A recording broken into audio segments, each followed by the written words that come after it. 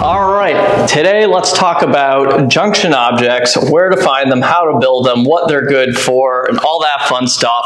One of the things that I often hear is, where do I find these junction objects? I hear there's something with many-to-many relationships. When I go into setup, I can't find them. So what are these things? Well, it turns out that junction objects are actually a data architecture pattern that Salesforce allows you to build, and it's really just something that you could really build with any database. But this allows us to create many-to-many relationships using the lookup and master detail relationship type fields. So we'll talk a little bit about how to build those and when you want to build them, as opposed to just building individual fields to create some kind of limited one-to-many relationships. So the first thing we'll do is see where in Salesforce do we see this out of the box, and that'll help us understand maybe where we should be building them. So let's go to the whiteboard for a minute.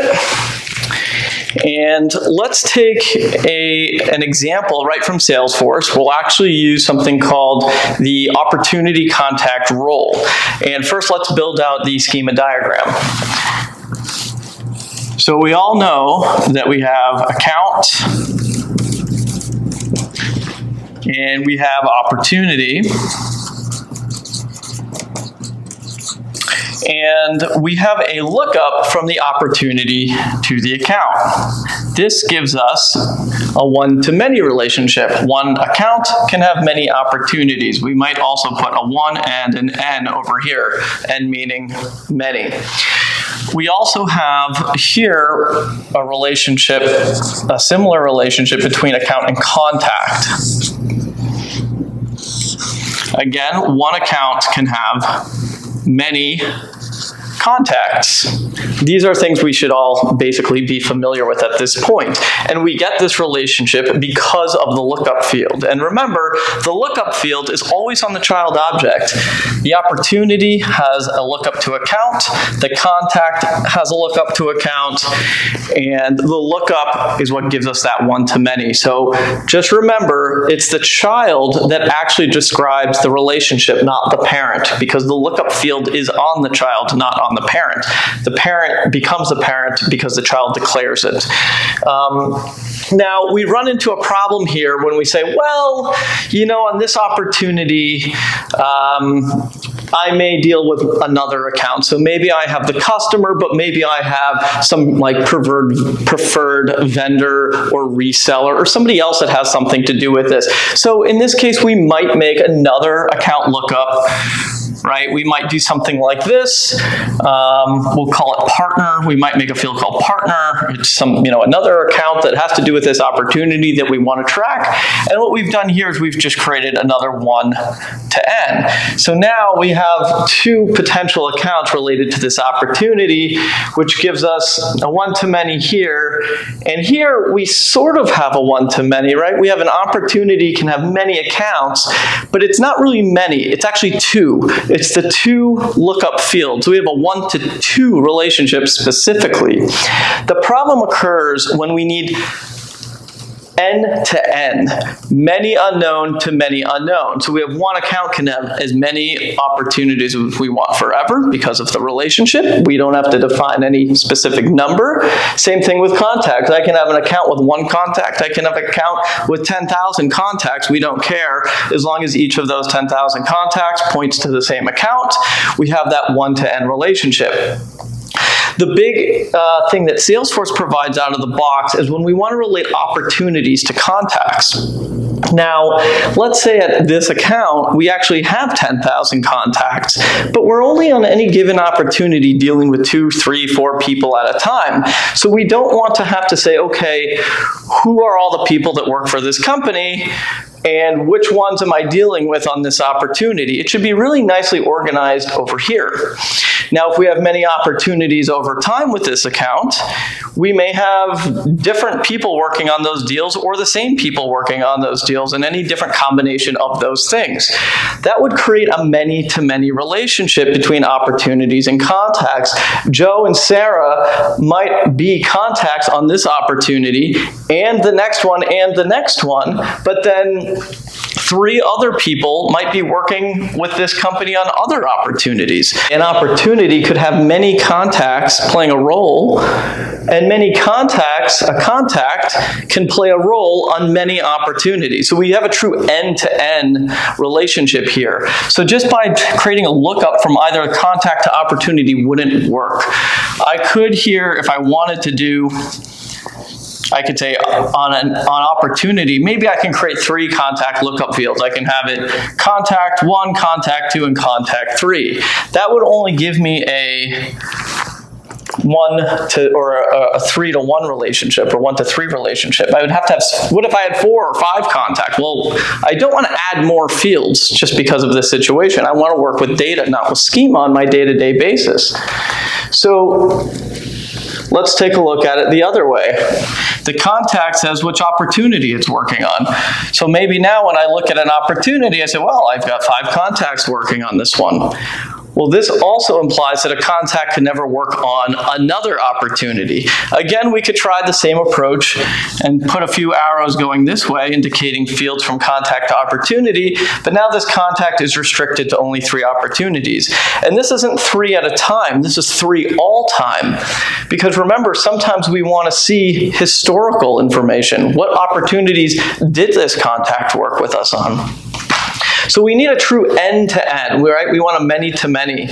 We want the fork to truly be on both sides, which means we don't have a lookup from either one of these.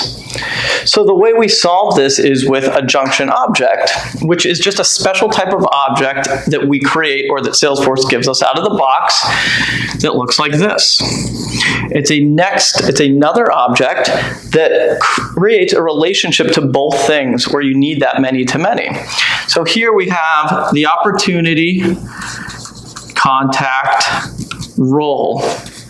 And this object represents the relationship between these, and it's going to have a lookup to the opportunity, and it's going to have a lookup to the contact. So this has 2 key fields here.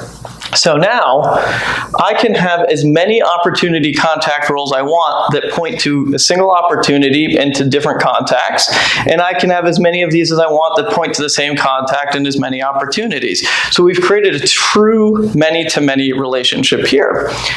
The other thing that this allows me to do is to define this relationship situationally. Maybe this contact was a primary contact on this opportunity, but on the other one, it was just kind of a stakeholder. Maybe they play decision maker or gatekeeper roles on different deals. So we get to say, well, when this contact was on this opportunity, they played this role. So the opportunity contact role has more than just these 2 lookup fields. It can also hold other attributes about the relationship. The role they played on the deal, were they the primary contact? And now we have a true end-to-end relationship. So this is just one example of a junction object, and specifically one that comes out of the box standard from Salesforce.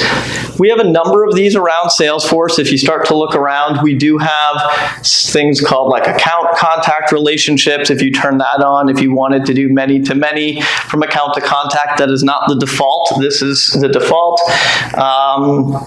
Some orgs come with that turned on. We do have things on cases as well for tracking many-to-many relationships, but some of these things just come out of the box and you can find them around.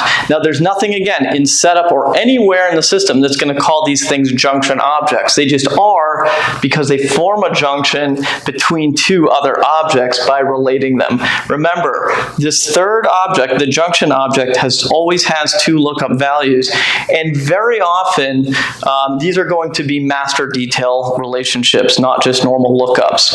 Although 2 lookups technically makes a junction in that it creates a many-to-many relationship between these 2 things, usually we think of these as a junction object is really requiring the parent.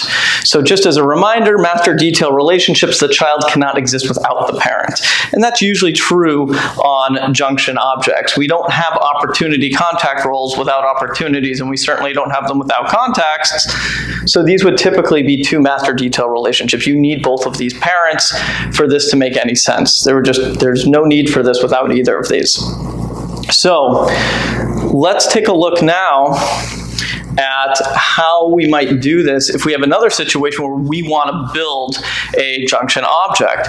So let's say that we are in real estate and we're doing property management, and our accounts are actually, let's say, condominium or rental complexes, and in those complexes we're dealing with a number of vendors. So we may split our account record type up into customers and vendors. So anytime we add an account to Salesforce, they're either a customer account, like a rental property, or they're a vendor. They're a janitorial service, they're HVAC, they're landscaping, they're plowing. So maybe we have all these vendors in our system too, and what we're trying to do is match our customers to the vendors that they use for very specific services.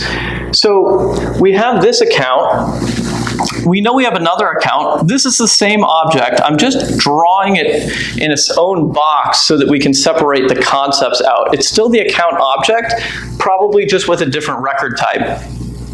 But we need some way to say this account deals with all of these vendors, and all of these vendors can work on multiple properties.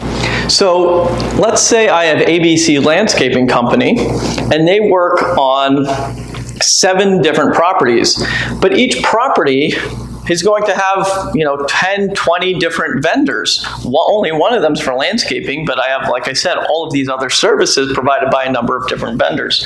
So we need some kind of many-to-many. A real estate property can have as many vendors as we want them to have, and a vendor can work on as many properties as they are able to handle without any kind of fixed limit. So now we have this many-to-many relationship. However, we can't directly relate them to each other because, as we know, that always creates a one-to-many relationship. So what I would suggest is we're going to just take a little note here. We're going to call this one the vendor. That will be our vendor record type. And this one will be our property record type. So we have this whole table of vendors in our system. And now what I want to do is create a junction. So I'm going to call this a property vendor. And very often you'll see a naming convention just like this. When we create a junction object, I don't want to go so hard as to say this is a best practice, but it's a helpful practice to give it a name that kind of represents what the junction is. The vendor is an account in its own right. We don't need to repeat this information. This vendor is a business. It's got an address. They've got a phone number. What we're trying to do is record purely relationship values here. We don't need to repeat all of this vendor information again in the property vendor object. The property vendor's goal is to relate it to the property. So each property will have many property vendors, and each vendor will work on many properties potentially. So the property vendor now allows us to look from different angles, and we can say, okay, this property has 1 to n many property vendors, and this vendor, 1 to n to this relationship, works on many properties. Now, whether you call it a property vendor or a vendor property really doesn't matter. You have to pick one word, obviously, but I would pick the one where you're going to reference it from the most. From the vendor's perspective, it's looking at here are all the properties I deal with. From the property's perspective, it's saying here's all the vendors that I work with. Now, the other thing, just like the opportunity contact role that we can do here, is give additional information about the relationship in the junction object itself. So I might have another field here called, say, type or relationship type or service type. It might be a pick list, and it'll be a selection of values: landscaping, legal, HVAC, cleaning services, all of these different types of things. And we're just going to say, yeah, this vendor provides this type of service to this property, and so on. And we can create as many property vendors as we want.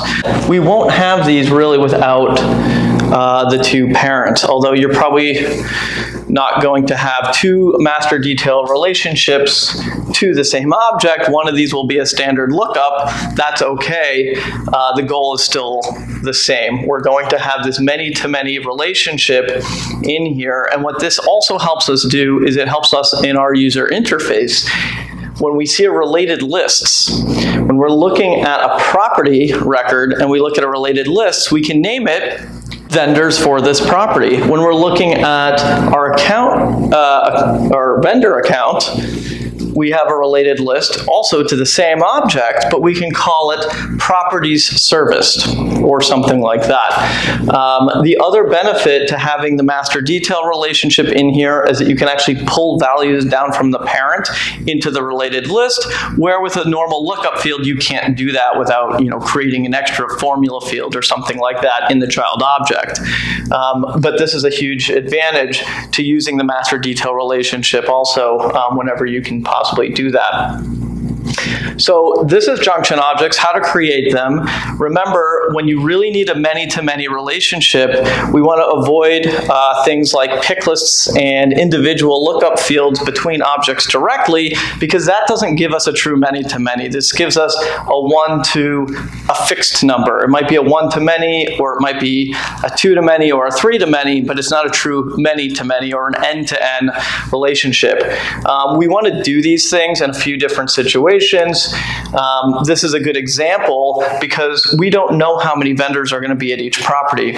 This is a good example because we don't know how many contacts are going to work on each opportunity across the entire business operation. If it's always two and that's it, that's another thing. But remember, we want users to be able to scale without having to put in requests for more fields based on their individual use cases. We would like the systems to scale using data, not schema. So when we build our schema like this, users can scale out their operations using data instead of schema, and it will grow endlessly.